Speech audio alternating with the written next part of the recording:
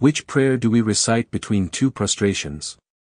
Allahumma ighfirli warhamni wa'afini. O Allah, forgive me, show me mercy, and bless me with well-being. Please shield me from trials and tribulations. I find myself facing new hardships even as I continue to grapple with the pains and sorrows of the past. This cycle seems never-ending. Please don't leave me alone to face the continuous hardships one after another.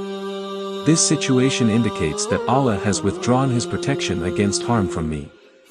This short supplication can be easily recited during prayer, regardless of how quickly the Imam leads the prayer. Its effects are truly remarkable. When I say, Allah, forgive me, I am seeking forgiveness because I do not know if this might be my last time prostrating, my final night, or my last moment. And why do I seek forgiveness?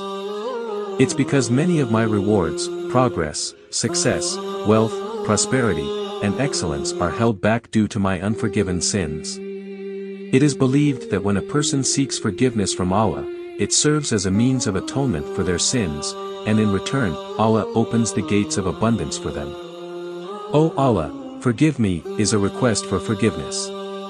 Allah asks His servant, well, I have forgiven you, what more do you desire?